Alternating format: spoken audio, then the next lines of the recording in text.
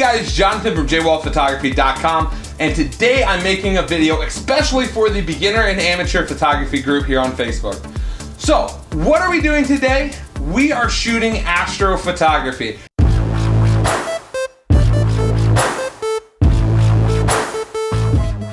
We get a lot of questions about this, and I wanted to dive in and show you guys how to do that.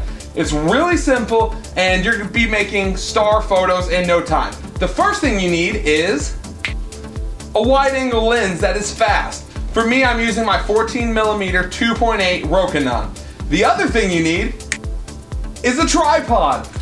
With this, the tripod, and your camera, you're going to be making some awesome star photography photos, also known as astrophotography photos, in no time. You don't need any special buttons right out of the gate or anything like that. Your camera can do the rest. Let's get outside. It's super clear tonight, so we should be able to get some great shots. Let's go. Okay, so we've made it out here. We're at a lake. You can't see anything because it's pure black out here, but we made it out to the lake and we're gonna be taking the photos. So we're gonna look down here real quick and show you the setup.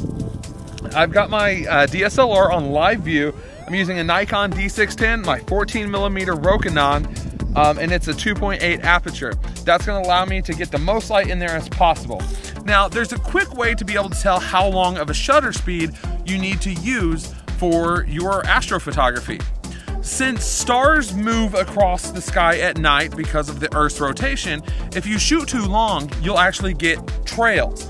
Those are cool, but not what you're wanting to go for, because if they just move a little bit, it looks like a blurry picture. So what we're gonna do is first find out what shutter speed we need to use.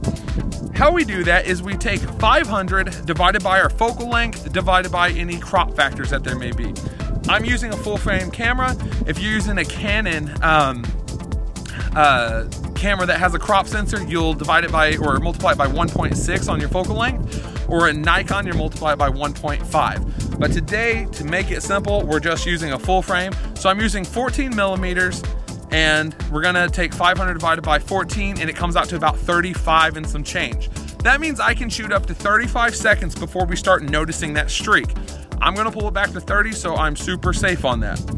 Now, to set focus on this, what we need to do is go to infinity and then pull it back some. Or you can bring a strong flashlight, find something on the ground that is far enough out to be infinity, and then you can focus like that. But for me, since I didn't do that, I just pull it all the way out to infinity and then back just a little bit, and that usually gets the star focus pretty spot on. You can do a couple test shots and find that out. Now, how do you know how much ISO you're gonna need? Well, for this, I'm gonna start out at 1600 because I know my camera handles ISO 1600 really well. You might wanna start out a little lower on your ISO, but for me, I know that's about where I'm gonna start. So let's give this shot a go, and we'll see what it looks like. Now, to make the composition, I did take the video light and walk the bank to make sure that what I wanted was in the shot. You can use a flashlight. I didn't bring one today. I didn't think to bring one.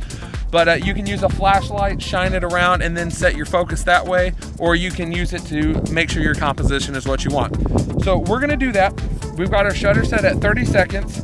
We've got our aperture at 2.8 and our ISO at 1600 on a nice solid tripod, and we're just gonna hit the button. Now we're gonna do that here in a second and actually do it without the light on, because lights anywhere in the scene will cause it to blow out. So we're gonna turn the light off, take the picture, and this is the picture that we got.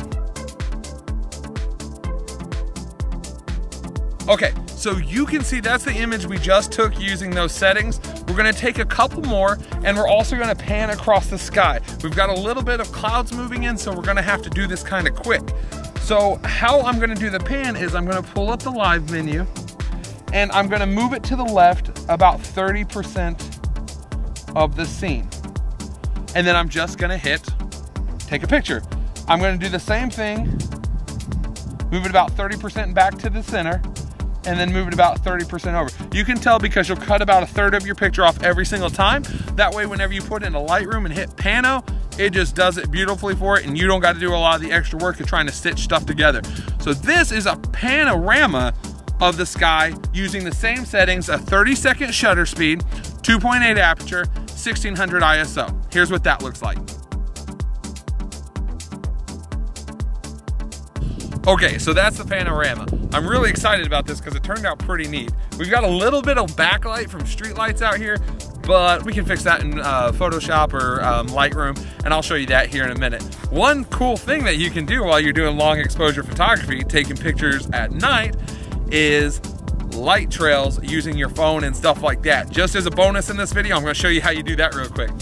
What I'm gonna do is go out there, take the same picture I've been taking, only I'm gonna turn my ISO down about a full stop. So I'm gonna turn it down to about 800, and I'm gonna go out there, take my phone, and I'm gonna write something cool out. Here's how you do that.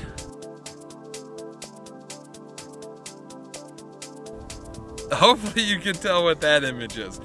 So we're gonna take all these images, we're gonna take them back to the studio, and I'm gonna show you how to edit them once you get them in your camera and how to get the most out of your images. Let's go. Okay, we are back in the studio and we have imported all these into Lightroom. I've got literally 6 images here that we're actually gonna use. This is gonna be the first image. I'm gonna go really quick through here and show you how to edit these. You'll notice that they get a little bit of an amber cast on this. That's just, I don't know why it does that. It's easy fix though. Grab the little highlighter tool and click anywhere in the sky and it's gonna turn it to the blue color that the sky needs to be.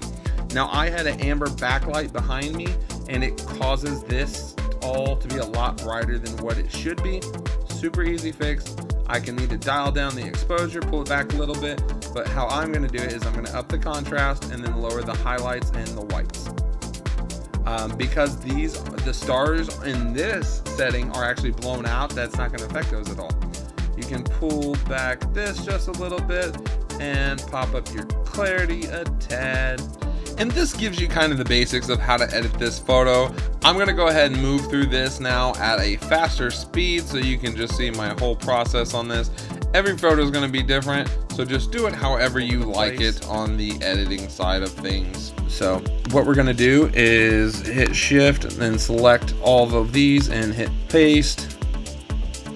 And that's going to paste our settings. Well, it's supposed to paste our settings to all of these. Sometimes it doesn't want to work right. Okay, now that we got all these selected, we're going to go up to photo, photo merge, and we're going to go to panorama.